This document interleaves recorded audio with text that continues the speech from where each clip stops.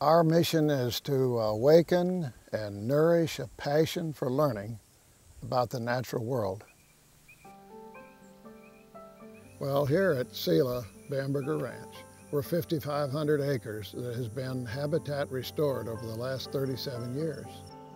Margaret and I decided a long time ago that we were only stewards of this land, and we had seen what had been happening to our visitors, not only children, but college students as well as adults and landowners that have come, 3, 4, 5, 6,000 a year. And we decided that the shortage of public land in Texas was so critical that this 5,500 acres should remain open and free of the marks of civilization in perpetuity.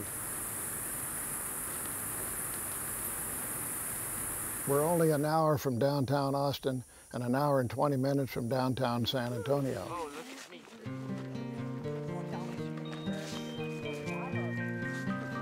We bring people into this world where they've got their feet on the grass and they're moving in and out of these canyons, and they're witnessing trees and brush and shrub and insects and birds and all living things. It's so important to put people in that classroom as opposed to the stereotypical classroom of 4 walls and a few windows and a bunch of computers. Well, this is James Bonham Elementary, and it's a National Historic School, and we've been here for 115 years. When sound waves hit an object, and we're downtown, and included in the population are several homeless shelters, and then we have residential. What we attempt to do is to bring the community in and take the children out into the community. We're providing those opportunities for them to practice the hands-on and to see the world, experience the world, and not just read about it. We became aware through one of our parents about activities that the Bamberger Ranch offered. And so it sounded like a great opportunity for our kids, and we had never had our elementary school children go on an overnight trip. And so we had a challenge there to discuss with parents and to share with parents the benefits that the children would receive. And amazingly enough, the parents all agreed with us. Metz Elementary is a Title I school. Being a school that's located in East Austin, the area is looked at as the poor area of Austin, Texas. It's come a long way. Things are changing. One of the things that I try to do is to send them to field trips that are affordable, that are but educational, but at the same time hands-on. That's the key for the kids to be successful, whether it's in math, reading, science, especially science, is that hands-on experience that normally you can't provide that much in school.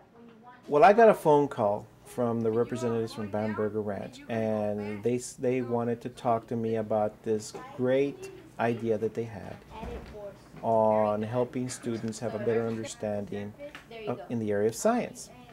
And I said, well, you know what? Come on over, let's talk. And we said, you know what? Let's try it. We have 3 fifth grade classrooms. Each one went at a different week, and they got to stay 3 days and 2 nights at the Bamberger Ranch Preserve. Well, let me tell you, there's been a big difference in our kids. It begins when they show up on the ranch. You don't see a cafe, you don't see a gift shop, you will not see a vending machine. They come out here and you're surrounded by the natural world. So you can't help but become interested in it. And of course, 5th and 6th grade kids, they're interested in everything. we'll feed it tonight. Cool. Pretty. Isn't it beautiful? There's still magic in that age group. There is a sense of wonder and a sense of excitement. But when they first arrive, they're so excited they can hardly stand it. And so we have to get through the first couple hours of just letting them kind of run wild for a little bit and let them be excited to be outside without worrying about traffic or classroom schedules or what have you.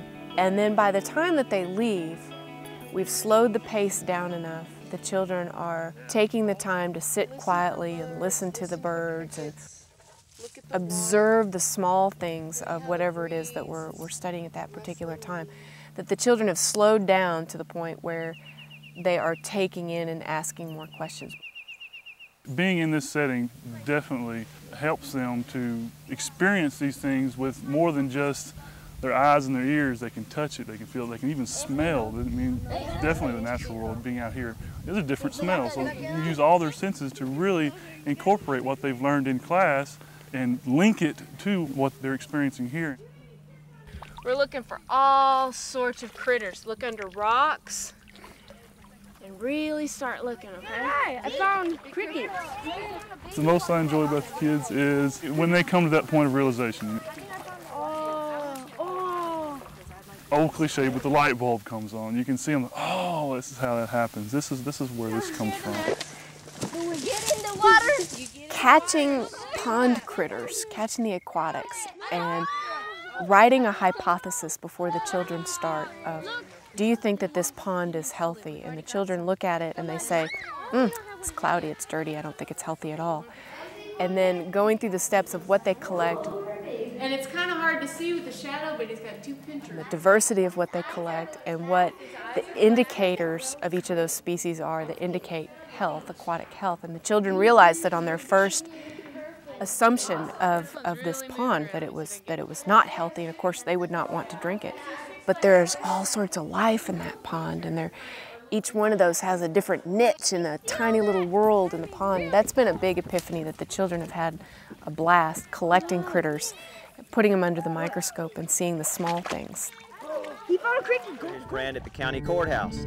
That's what Mr. Bamberger did when he was thinking what brand he wanted for his ranch.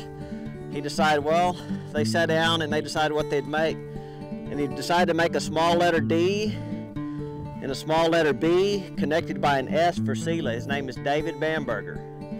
And that's what he decided he wanted his brand for his ranch to be. When they first arrive, we're telling them the history of the ranch. We're impressing upon them that this is a working ranch, and they meet Scott Grody, our ranch manager, to be exposed to cattle and horse operations so that they understand from the very beginning that this is a ranch and what is the importance of agriculture. Again, that doesn't hurt him. He'll stand perfectly still. Then we take them down to the lake. That's usually a kind of a mind-boggling experience for them, because even though watershed has been mentioned in school, it didn't mean anything until they're standing on the land and looking, and you say, you know, all of those hills, every one of those, if water lands on those, it's going to come down, it's going to be in the creek, and that's the watershed, and that everything is a watershed. So there are some sort of unifying themes that we try to bring into their awareness. Watersheds, the ecosystem as a whole. Every lesson or every topic that we discuss is followed up with a journaling activity so that the children can process what they just discussed or experienced and process it into paper. Oh, maybe you want to pick one of those insects instead of each one of those. The full day that we have them here, the second day, we begin with the earth sciences, and we start with soils. This is silt. Over there. What is this? Clay. Clay. What is this? Sand. Are these three about? We take them to our dinosaur tracks and we talk about sedimentary rock and how these formations of limestone have tracks in them. Did dinosaurs make a track in a rock, or did they make tracks in mud?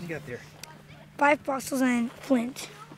Geologic timescales, kind of a hard concept for children to really grasp. So I think that starting with soils and then going through the dinosaur tracks and then doing fossil collection is good for children to begin to get a scope of, or the sense of time, really, in geologic sense.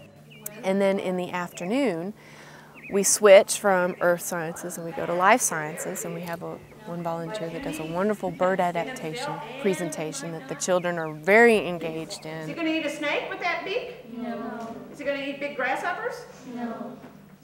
Really begin to understand the different shapes of beaks and what birds are adapted for. He'll like dive down and he'll put his mouth in the water so he can catch And he gets lots of fish. He doesn't miss.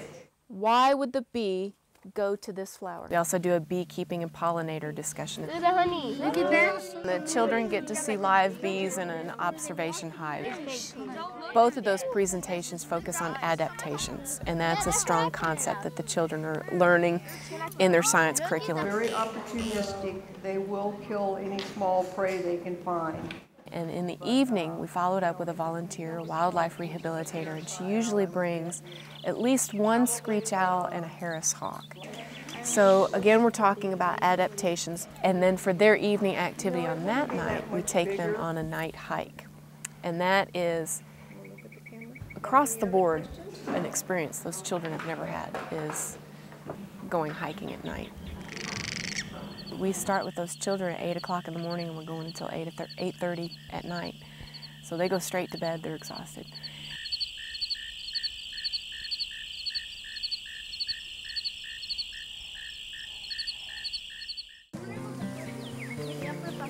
And then the final day is a little bit slower paced, and we do a little bit more hiking, a few more activities on the nature trail with them in the morning. And then we bring it all together. The children have to create a habitat at the very end. So we try to bring in all the concepts. The children are required to create a habitat where they must have a soil, they must have a plant, they must have an insect or aquatic invertebrate and a bird or a mammal. But to kind of bring in all of it together to get the big picture. And then they end with David Bamberger at the country store, where we finish up the whole day or the whole program with them talking about heritage conservation. A very leftover and a forgotten subject is conservation of family culture and family history. I like to tell the story of Hess's Country Store and to motivate the children to get in touch with the history and the culture of their family by calling upon or communicating with grandparents. But how many of you kids will pledge that within the next week or two at the most, you will visit and talk to and question and hug a little bit on your grandparents? Look at there. Look at there. That's unanimous. Wonderful, wonderful, wonderful. It's a wonderful conservation ethic that complements the natural world and what's the missing ingredient in our school systems today. You should have seen their journals when they came back. I mean, they would bring tears to your eyes. How it affected them academically is it the proof, like they say, the proof is in the pudding. We had the middle of the year benchmarks for our science for 5th grade. Our 5th graders last year were averaging between 20, 30, and 40% meeting the standards. Now we've got 60, 70, and 80. Yes, we still have a couple of 40s, but compared to last year, these kids have really exploded. I personally feel like it was their experiences that they received at Bamberger Ranch. I'm hoping that our children, if not right at this moment, later on will remember a lot of the things that were said and done on this trip, and that they will undertake efforts to take care of our planet, because it's the only one we've got.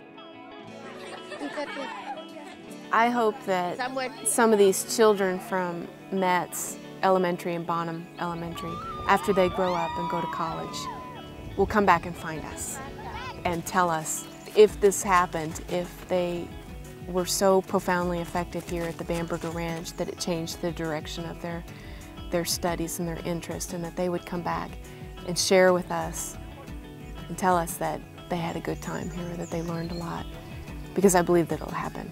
I believe that we changed lives that profoundly in the short amount of time that we had with them.